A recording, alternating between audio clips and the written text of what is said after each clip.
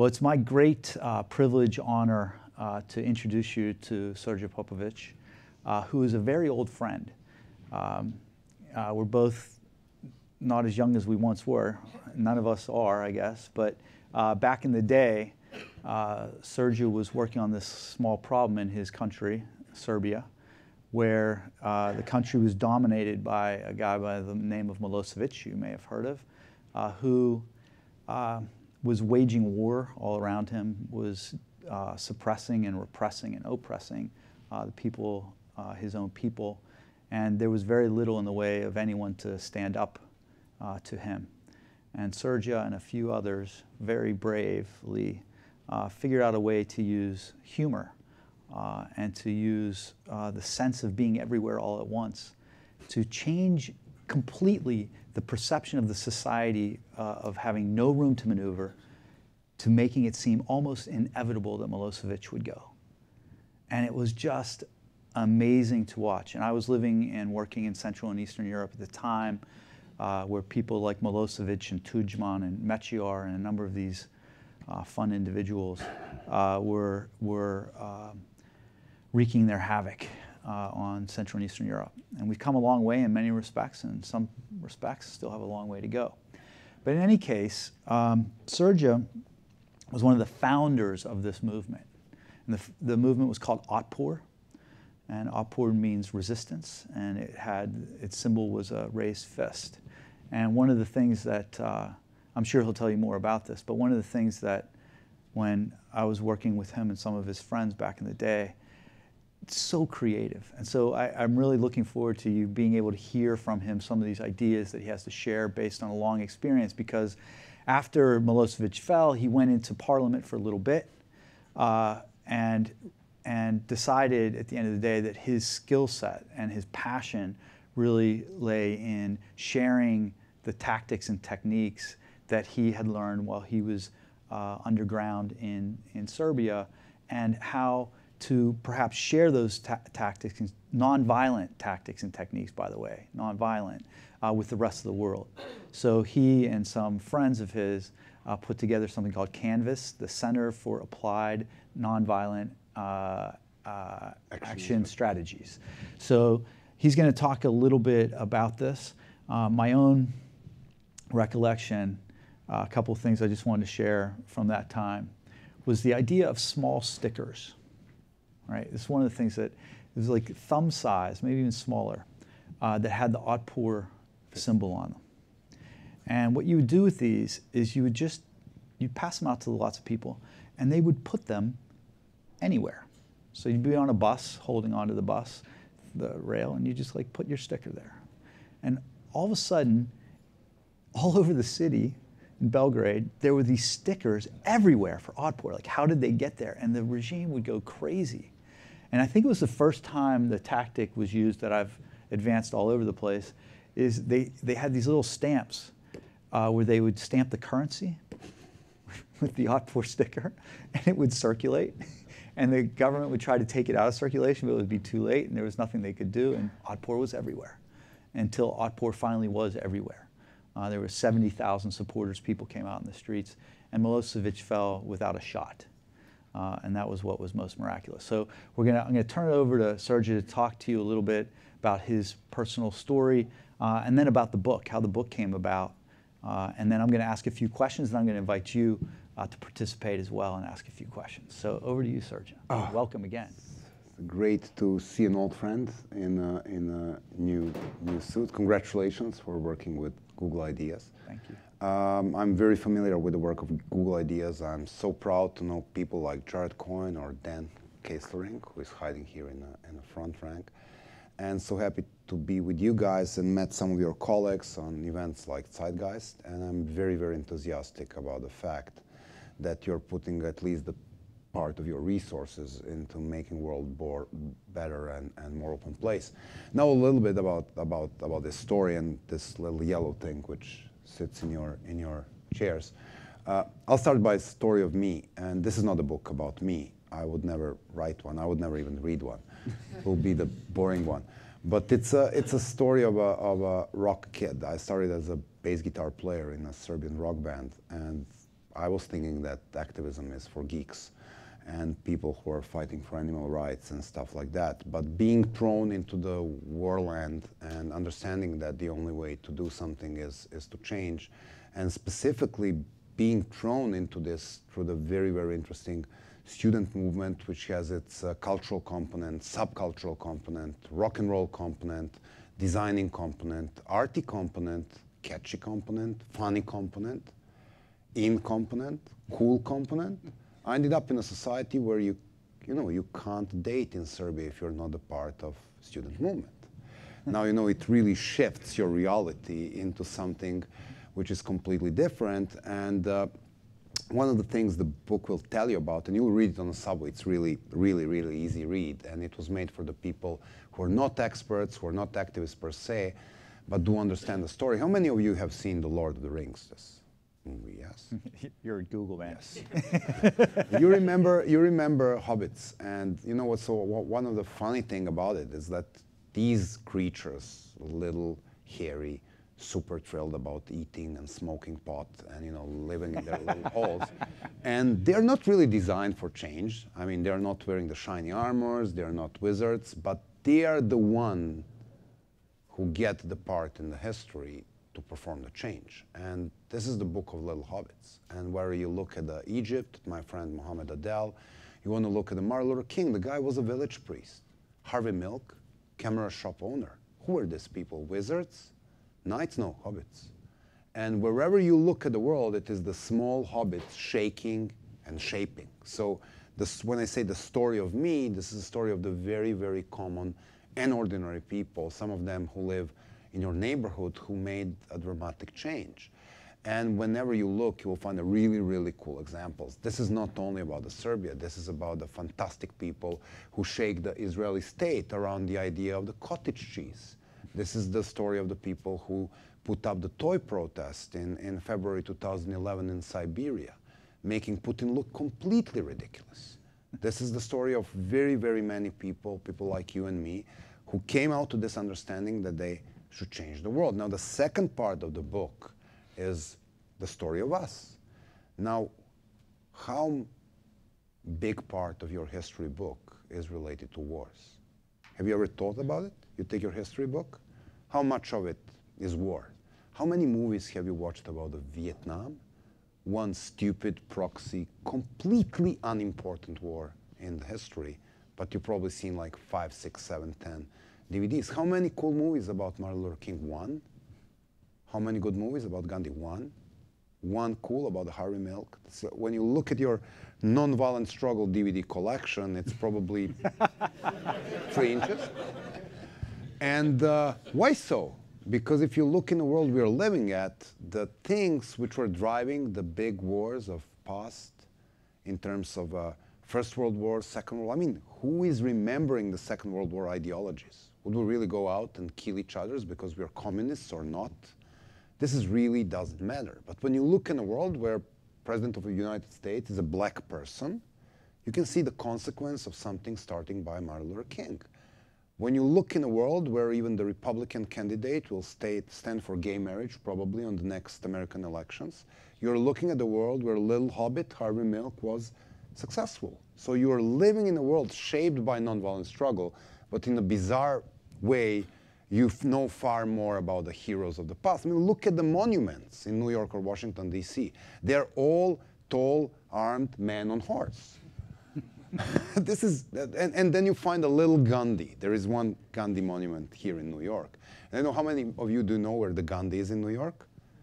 Ah, tiny, tiny. You need to practice. Okay, Google. So this is the story of us is that we are living in a world where we really need to learn more about how important that this social change is and how we can boost it. And now we are looking at the story of now. And we are looking at the world where you turn the news on, you see the Hong Kong and the Egypt and this and that. It's like wherever you look on the TV, you have a super excited TV anchor who says, oh, this spontaneous demonstrations just occurs. There are 2 types of protest movements of this world. They're either spontaneous or successful. So if you want to make them successful, You need to look at the vision and strategy and tactics and build unity and build from small victories. And I think the reason why we made this book is that this knowledge is out there. And we really wanted to put it in a cool form for the common people to understand that what shapes this world is A, coming from hobbits, B, this is something you can and should do at home. Not all of you have Milosevic at home, but you may have a bully neighbor, you may have a very bad school district, you may have a dog's poop on the street, depending on the part of the town you're living. You may have a very, very corrupted public official who is the reason why your public transportation sucks or whatsoever. And this is not limited to democracies or autocracies. This is like everywhere. And if we understand that there is a set of tools we can apply, and if we join our forces, I mean, we are working now on making this available as a short animated videos. We would like to work more with Googles of this world to make this available to more of people, with Wikimedia of this world. We are teaching this thing on Harvard and NYU. We will have an online course which is going to become available for the people across the world, how to build these movements. Because what I think is that next year will be, next century will be the century of knowledge race. It's not the arms race anymore. It doesn't really matter who have tanks. Nobody will dare to use tanks. Or if they use tanks, they will end up like US in Iraq or Putin in Donbass, like stuck. It's not going to perform the real social change. And I think at the end of the day, and the last chapter of the book is called It Has to Be You. So we need to understand that this is our little role to take a little injustice, fight it. And yes, we are, however, we are looking as hobbits and we are lazy and hairy and laid back. It is our part to change our little parts of the world. And to end up quoting Tolkien once again, the grand lesson of this book is that, yes, even the smallest creature can change the destiny of the world. And throughout the history, it has been like that many, many times. Thank you, Srdja. That's really powerful. Where I wanted to dig in is to actually go back in time first to October 2000, when the campaign kind of came to its victorious end. And it really did happen with very little violence. Mm-hmm. Why do you think it didn't involve much violence? Because people were trained to be nonviolent. Mm-hmm. And I think the one of the things we need to understand is that violence looks sexy, and you know, the person with the gun is the favorite person of your DVD collection. Okay, it's always Die Hard and Die Hard with Vengeance and Die Hard 7, if it's not a Terminator. But this is the guy with the gun comes in and solves the problem. You look at the nonviolent struggle and you actually understand that it's more effective. And there is a scientific study shows that in the last century there were like 323 different campaigns, and nonviolent campaigns were twice more effective. And this is not just the better moral choice, it's about, you look at this and say, if I want to succeed, I will use the most effective weapon. And when you look at the Serbian campaign, or you look at any campaign throughout the world, nonviolent discipline is one of the three principles of success, together with unity and planning. How do you get there? It is the great question. And it's a skill. You can teach people this skill. You can preach it, whether as a religion or ideology or a cool, non-cool factor, because it's like in Serbia and wars, with all of this past, these violent guys were not super sexy. It was actually the non-violent guys who were looking more like the cool. And then the second one, you train your troops to be non-violent. You sit when you see the police. You make the live chain between you and the police force, so you make sure that, you know, there won't be one drunk idiot who throw rocks. And by the way, you look at from the position of tomorrow's newspaper, and you can have 10,000 people on the peaceful march singing, and have 3 drunk idiots start throwing Molotovs, and guess who is on the cover page of the New York Times? These 3 guys, always. The media, you can count that the media would be super violent thirsty, and that they will send only the message you don't want them to send. So, last but not of least importance, you don't want to align with the groups who are potentially violent, and this is also one of the tricks. And if you perform the large-scale demonstrations, there will be black blocs of this world ready to come in and start throwing stones and breaking windows. They love this. They live for this. soccer fans in Serbia, they just are looking at the opportunity to attack the police. And it's like that everywhere. But it's your duty to cooperate with the police force in this cases. So it took us 10 years to evolve. When we see the police force ready to beat us, like in 991, 982, we would howl. Normally we will do up, up, up, up, which is, telling the police people that they are no better than the dogs. But then we evolved into the position where we're giving them the flowers and the cakes, and the beautiful girls would be in the front ranks. And this is the beauty of nonviolent struggle, is to understand that if you want to change things, you need to pull, not push. And this pull versus push thing is the great evolution which brings you to the successful nonviolent struggle. Well, I want to get into technology in a bit, but a couple more questions about this. I think that as we see the pain and dislocation and violence in Syria, where the movement started as a peaceful, nonviolent movement and continued even after some fighting began to break out. What do you think of that whole situation? Was it possible to maintain nonviolent tactics in the face of that kind of violence? There is a whole chapter where we are discussing this with a Syrian group in the book. And actually that was the moment when they were getting people from what it became later, the Free Syrian Army. And they were super inspired with this idea, oh, we need to make the hub for the people in uniform so they protect us if somebody shoots at us. Of course, it was possible to fight Assad by nonviolent means. And when you look at the first 7 months of Syrian uprising, you can look at the great numbers, relatively nonviolent demonstrations, a lot of victims. But number of victims on the side of the protesters actually grow when they took arms. And this is the rule. So when you're looking at this, you can look at this from the point of strategy first and say, okay, I'm looking at this guy, and his name is Assad, and he sits on 100,000 strong military. And can I imagine the alternative to this guy? And he's going to be Mike Tyson. How many of you are familiar with the name Mike Tyson? Okay, my question is, if you need to win over the Mike Tyson, is the boxing ring place that you are going to pick? No. He's going to eat your ears. He's going to eat your head in 15 minutes. And of course you would like to challenge him on a game of Scrabble, the game of chess, and this is where you have a certain advantage. So avoiding the strong points of your opponent and looking at his weak points is a military doctrine of Sun Tzu, which is like 3,000 years old. So when you're looking at the Assad, the last place of the world you want to challenge him is the field of military. The guy has a superior military. You look at his wallet. He's broke. You want to really challenge Assad, you will look at the tactics of non-cooperation. You will look at a successful example in the past where we have a non-violent struggle against the apartheid regime in South Africa, and then the genial people came in and said, let's make the spear of the nation and start throwing bombs. And then, of course, Mandela got to jail and they got stuck for like 15 years. And then in the last stage of the struggle, they say, okay, this is the situation. We have internationally isolated regime, which needs to fund a very, very expensive oppression. How the hell they're filling the budget? And they're looking at the budget and they understand that it is actually the majority of the black people of South Africa are buying goods from few South African companies who are paying taxes, which is effectively funding military. So by buying this and by buying that, they're funding the oppression. They say, okay, we won't buy.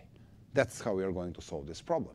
And Peter Botha regime in South Africa was economically collapsed. It was not militarily collapsed. It was still one of the healthiest military on the African continent, but it was economically collapsed. So the case in this type of the situation is that you're looking at the vulnerabilities of your opponent. The real problem with Syrians was also very, very different. And I think that's one of the grand lessons of Arab Spring. I think the real problem was that they really were inspired to go on arms to what happened in Libya. So now we have a nonviolent uprising in Libya, which turned into the military uprising, which ended up with foreign military intervention, with Gaddafi killed and raped on the street.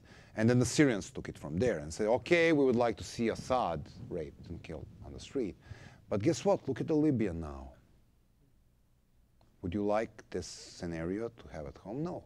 Only 4% of military uprising end up in stable democracy. This is not because I'm preaching nonviolence and I'm having a little tattoo of Gandhi on my left hand. This is because a lot of people participate in nonviolent struggle as opposed to the small group of people participate in a violent struggle. And it's also the kids phenomenon. If you teach kid that the only way to change the government is to kill the president, what do you think the kid will do next time? They will try to kill the president. If you teach people that widely popular nonviolent movement, which mobilizes the people throughout the election, is the way to change government, like we did in Serbia, how do you think we're changing governments now? On the elections. Why do you think they're not stealing the elections? Because they know that there is a price tag. So this is like, it's a learning curve. Let me ask you another question that's in the news these days, and that is the evolution of Putin's strategy in Ukraine. And I know a lot of Central Europeans and Baltic states are really nervous about the approach they're taking because it's so subtle and so not so subtle at the same time. How to respond in nonviolent ways there? And kind of related is, I know that you're friends with a lot of the folks in Pussy Riot and some of the other Russian activists, but that space has shrunk so much. And these two things are related. Putin and other regimes have really learned a lot over the last 10 years or so, and they're applying their own tactics. So how do we respond?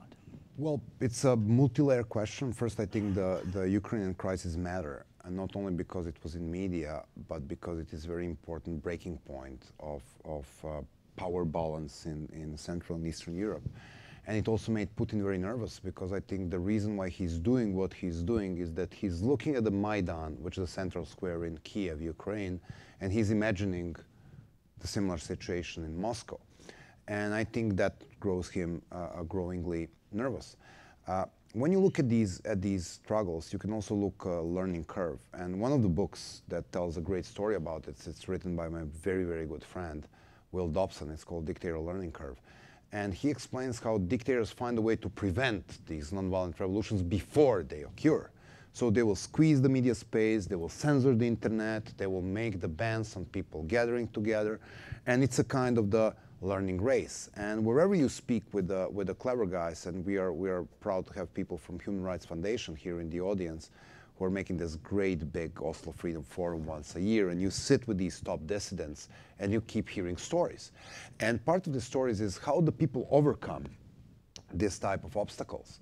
And I think one of the ways to deal with it is looking at the non-political space. And I think when you look at the very close societies, Korean society, what is becoming very close society in Russia, it is actually the non-political space, and state does not deliver topics. Because you look at these countries, and you can look, for example, at Russia. There are like two great examples in the book. One, people were protesting against the election fraud in Moscow and in St. Petersburg, and because the cameras were there, people were allowed to protest. But of course, they couldn't file the protest in a little place like Barnaul, Siberia. So people came to this is 3,000 people place. This is like Grinnell in Iowa, like, some really, really small village. And there is a square which is like this side, and then the people will build the little Lego city from the toys of their kids, and they will come out with the little Lego toys, and they will organize a toy protest. So the toys would run around with transparents and stuff like that. And of course, everybody would be there. People will tape it. They will post it on the YouTube. And you can see, a friend of mine made a documentary about this, and you can see that day one, there were even police taping it. So it's like everybody was, having fun. And then, of course, it went viral. And then somebody was really uproar about this in Kremlin. And they say, no, we need to prevent this. So next day, when the Russian activists file the request for the demonstrations, they got a written a response from the police that the demonstration of 100 legal soldiers, 25 toy cars are banned because the toys are not citizens of Russia. And only citizens of Russia can protest. And that was the official paper from the police. So now you look how the creativity and a little bit of bravery and a really cool idea can challenge the man who spent so much money in posing shirtless, wrestling tigers, saving dolphins from drowning, and diving out town for us. And he's afraid of toys. And it's like you can look at how the creativity always find a way. So there is another Russian town. It's really cool. And there was a bunch of artists who were looking at the city. And because, of course, the city is full of the bumps, these big holes in which you hit your car whenever you drive, they kind of painted the faces of the city officials around this. So there will be a mayor with a big hole instead of his mouth, and the governor with a big hole instead of his mouth. And of course, what happens in reality is that you drive the car, you hit the bump, and of course you curse. What else? And whom do you curse? And a really interesting response from the Russian officials was that they tried to repaint the faces rather than fill the holes. So it's like this phenomenon, which, I mean, the book is of course, there is a chapter called Laugh Your Way to Freedom. The idea is that there are so many examples where people were super creative, operating on a high-risk environment and using existing political space, and especially using humor and creativity, because humor is a very powerful weapon against the politicians generally, not necessarily authoritarians. I have a sense that the people in power spend too much time watching their faces in the newspaper and on the TV and on billboards and start thinking about themselves as about this image rather than about their real selves. And they become very vulnerable to this type of activism, which we, of course, baptize the loftivism, because this is what you do. So there are creative ways, there are small acts of resistance, there are activities which we call dispersive tactics. Putins of this world will be very effective in preventing going you to the square. So you don't go to the square. You go somewhere where they don't expect you. So there are ways you can do it. There are like 200 different things people can do. And people were dealing it in the past. And I have a marvelous, like several minutes ago, I spoke with Dan for your this little podcast. And one of the things we say is where technology can help. And one of the great things that technology does, it helps group learn horizontally. So now you don't need a mentor, you don't need a trainer, you don't need a Harvard online course. You look at how Venezuelans can make a small viral video, you make the one in Ukraine. Now the Taiwanese take it from there, they see it on YouTube, they record one themselves. So enabling people to learn horizontally from each other is, I think, the biggest achievement technology can bring to this world. And it's a great task of organizations like Google Ideas to make this space as open as possible and as available for the people as possible. Fantastic. Well, we have about 15 minutes left, so if there are questions that you all want to ask, we have microphones on the left and right-hand side of the stage, and I'd ask that you ask the question from there so that because this whole thing is being recorded, so that we can hear the question. So you all go to jail. Yeah, we know who's saying what. Big Brother is watching. So if you'd make your way to the mics, if not, I will continue the conversation. I think a couple of people are coming up. Srdja, back in the day, the technology... That sounds like we are about 250-year-old. Yeah, it does, doesn't it? But in 2000, the internet in Serbia wasn't that terribly strong. Inter what? Yeah, right. So radio. What was the big technology of the day? Just very quickly, and then we have questions. Texting. We would go on a kiosk and buy this little prepaid phone card, and then you will go on a computer and send 10,000 messages.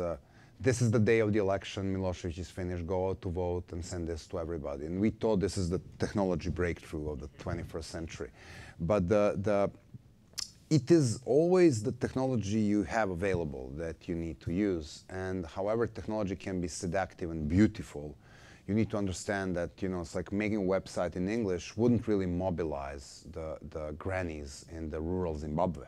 So it's like it's really understanding that technology is a messenger for you rather than the essence. And, it's like there were cases in the past where young South African kids were trained to run from village to village and sing revolution, because this is how they use their history. They have an oral history. This is not something written in the books or in Vietnamese DVDs. This is, the oral history. So you use the technology you have at your disposal. Some of this can be very cool and sexy, but don't get too obsessed with technology. Technology itself won't solve the problems. Only technology put in a good use is going to help and solve the problem, I think. Please. Hi, thank you for the talk. It's very interesting. I have a question around the Occupy Wall Street movement, and I think that was an interesting example of nonviolent activism, but I don't think it was anywhere near as successful as some people hoped it would be. And I'm wondering what lessons we could learn from that movement and how they could then be applied perhaps in the future. That's a topic we discussed over and over, and the favorite topic of my co-writer of this book, who hides somewhere in a third rank. Matt, where are you? Say hi to everybody. Yeah. And we discussed this over and over, and we say, okay, that was a thrilling demonstration of necessity for social change in America. It was hitting the right topic of inequality. It was very nice in mobilizing the people. But the part of this book is very critical about it, because the moment I sat with these people and I had the opportunity to meet them at the peak of their numbers, because I was here teaching at NYU and they appear on Todd Gitlin's class, and he's a professor here in Columbia, and he says, I want you to meet some cool people, they can make change. And it took me 3 hours speaking with them to extract the answer to the question, if you are the king for the day, if you're the Harry Potter, and you can touch America, how it will be different from today. And then they start telling me about the evil banks and evil this and evil that. And I said, no, that's not the question. The question is, if you are the king for the day, and every successful nonviolent struggle starts with the second chapter in the book is called Think Big, Start Small. What is the big picture? Where are you going? What is your vision of tomorrow? What do you want to achieve? And then how you are going to achieve this. If you can't give me the answer in this question in 30 seconds, why in the world would I follow you? So I think they were tremendously enthusiastic. I think the space for this movement is here. You will see more pro-equality movements in this country in the next 10 years. I can put $100 on this bet. I don't know how they will be named, but one of the problems is they need to know what they want. Second, and very important part of the story, is branding the movement. I mean, if only these guys branded themselves 99%, then I can join. Because, I have a wife, I have small kids. I'm too busy doing other stuff to just sit in Zuccotti Park. And I think it's like limiting yourself to a tactic is one of the mistakes movement make, which of course you're going to understand because you will read this book on your way home. So you will understand exactly what I'm talking about. And next time you have an inequality problem, you will be far better equipped than boys and girls of Occupy. Thank you. One of the interesting things that we probably don't have time to get into, and I want to get to the next question, but Otpor as a movement, once it became successful, the leadership went through a big debate about, do we become a political party? And it was a fascinating conversation because their mission had been achieved. So I'm going to leave that aside for a second, but your question, please. Thanks for this talk. It's really inspiring, and hearing the actual facts about why nonviolence is more effective than violence is really, really useful and fascinating. I had a question that was the opposite of the last question, I think, which was, if you're somewhere like North Korea, where dissent is so quashed, where there are no real means people can congregate and get together, how would you create some sort of social change somewhere like that? Of course, there's always this theory that this will never work here because regime is too oppressive. I had a great conversation with some exiled North Koreans recently, and these are clever folks, and they understand the things. And you can look at the mobilization/provocation tactics, which are recently executed by some North Korean exile guys. You can look at a brave friend of mine, Thor Halvorsen, who is crazy enough to use balloons and send some content across the border, which I appreciate very much. And you can look at the long-term problem. And I think the long-term problem, how many of you are familiar with the book or movie called 1984? Mm-hmm. It's okay, this is George Orwell, this is my little Bible. One of the things this movie tells you that the totalitarian regime tend to cut horizontal relationships between the people, within the families, within the communities. So only look up to the great leader or whoever represents the great leader. I think the trick in North Korea and places like North Korea would be to start building small things. If you can organize a movement in the neighborhood which deals with question of garbage, or whatever is mismanaged, and there's probably like 157 things which are mismanaged in the state of North Korea, and you can become successful on building on non-political issues. One of the things, like tomorrow or day after tomorrow, the Politico will run an excerpt of this book, and they were fascinated with the story about the Harvey Milk. And that was not the story about a brave gay man who stood up for gay rights. That's a story about the brave gay man who was stupid enough to lose the elections 3 times, putting the topic of his sexuality. And then he understood that the thing he should build about is a dog's poop. And it is him being effectively persuading people of San Francisco that whether gay or straight, he is the person who is going to solve the problem of the dog's poop. And this is how he got elected. And this is exactly the grand lesson of the situation in places like North Korea. You pick the topic, you become successful around solving this topic. It's not a political topic, because if you try building around a political topic, you will end up in concentration camp. So this is a stupid way to go. The cool way to go is to look at the small things you can do, build this horizontal relationship. Once you're becoming successful, you're building a kind of the level of the success, more people will join, plus you're filling the space which is completely empty. The trademark of corrupted authoritarian regime is bad management.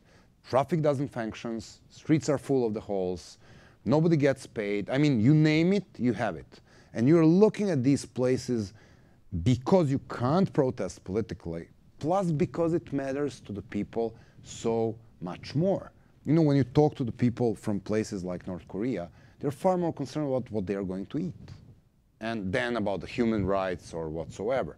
And I think one of the tricks that you will learn through reading this book is that the first step in organizing any nonviolent movement is go and listen to the people. And this is how you distinguish why the people will join the struggle. And this is when you understand that your mobilization force lies in the dog's poops of this world, rather than the big idea of the free media and democracy and stuff like that, which we in the West, and I include Serbia in the West, tend to selfishly think that we know what they need. But we want to go and listen to what they need, rather than that, and help them build around what they need. At the end of the day, if they develop these horizontal relationships, they will gain power. And once they understand that they are powerful, then the regime will be in deep trouble. From your lips to God's ears. All right, so why don't we take these last 2 questions together, so you, and then you can answer them both, or not answer them at all, whatever you choose. Okay. Hi, I also found the talk really fascinating, and I'm looking forward to getting stuck into your book on the subway in the mornings. So my question is about, in 2013, there was a big email leak, the Stratfor emails, which strongly suggested that you had a very close relationship with a company that has a reputation for being a very dodgy corporate security agency. I'm wondering if you could elaborate on your relationship with Stratfor and how you think that relates to grassroots social democracy. Thanks. All right, and I'm going to try to put 2 questions there. I'm going to be cheeky. First one, you mentioned technology and horizontal sharing and so forth. How, given that governments and dictators and intelligence agencies are basically not only catching up, but are the leaders now in that technology world, do you think that's going to hurt future revolutions? And the second one, maybe a bit closer to home, it seems that in former Yugoslavia there is there's more popularity now for the parties that were in power in the 90s. What's your view on that, and how that's going to impact the next 5 to 10 years there? Okay, so let's start with the domestic issues. It's a normal process that within the 2 or 3 electoral cycles, the old guys get elected.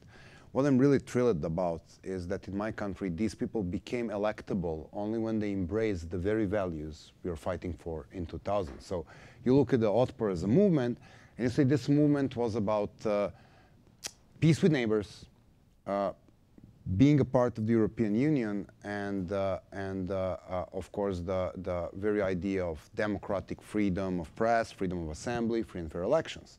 it was when the parties who are now in power embraced these values that they became electable. And I think one of the things which distinguish successful revolutions from successful turnovers not followed with successful transitions is on what you focus. And if you're focusing, like in Egypt, on replacing Mubarak, then you maybe end up with Sisi, who is either same or worse as Mubarak. Where if we were building a struggle around the values, in terms of this is what we stand for, it is very likely that these values will prevail in the society, whoever sits on the top of the pyramid. On the topic of Stratford and leaks, I've done one presentation with these guys, which looks very much like this, though the venue was a little bit less fancy. And I have a friend working there. And I think the big idea of evil secret services being around anything is exactly the public narrative we want to kill with this book. And I think the very obsession with conspiracy theories and the fact that, you know, everybody believes that there is this super successful secret services who are pulling the strings everywhere and understand the stuff, they often can't find their own nose. So I mean, in my experience, I would speak with about everybody. I will give a presentation to CIA. I will give a presentation to KGB. I will give the presentation to FSB, and I'll give the presentation to Google. If there is one single person in the audience, I can persuade in an organization like Stratford or CIA that it is the people who make the change, not the military. That this is the people you should invest into, not elites. And the only way to do the durable change is actually to work with the people on the ground and appreciate the people on the ground and empower the people on the ground.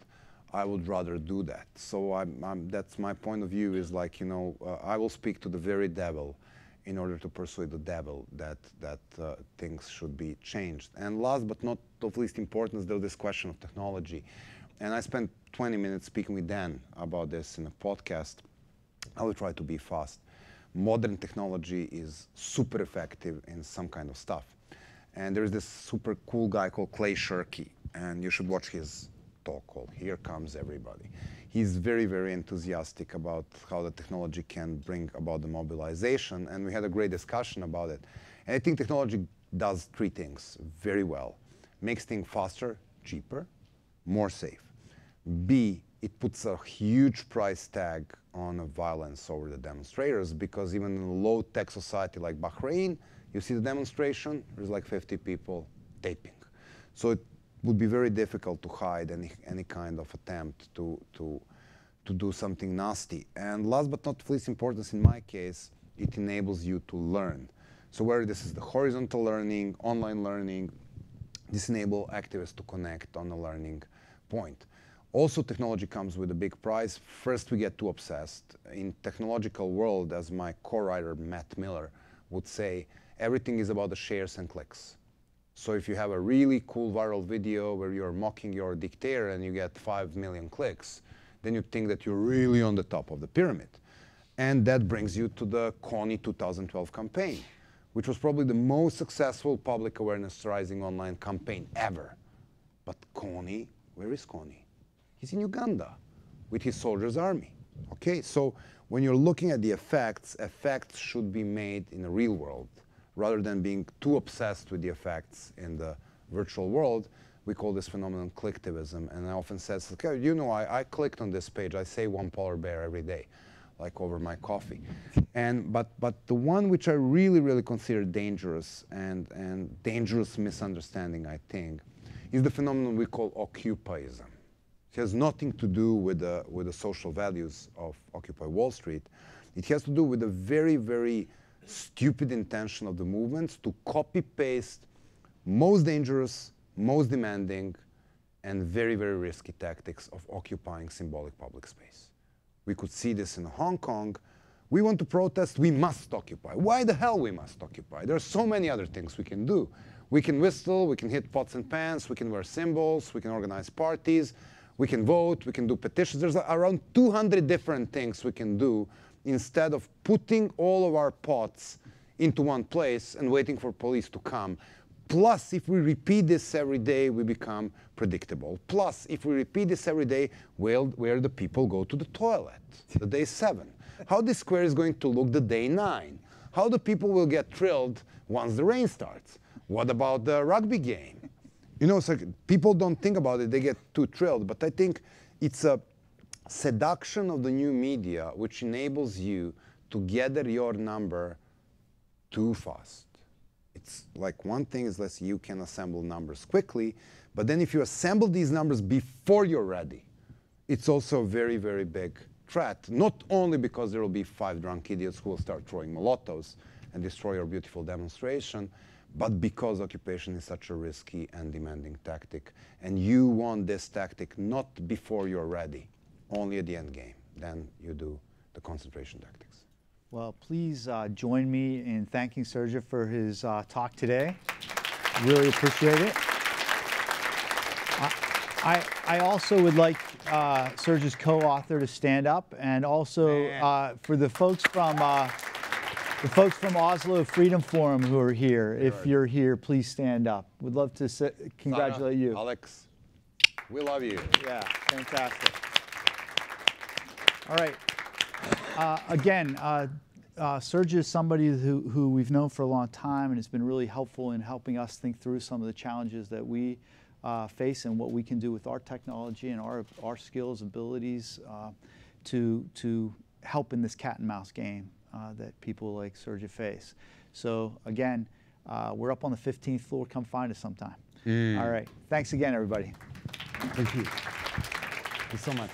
Thank you, man. It was fun. It was a lot.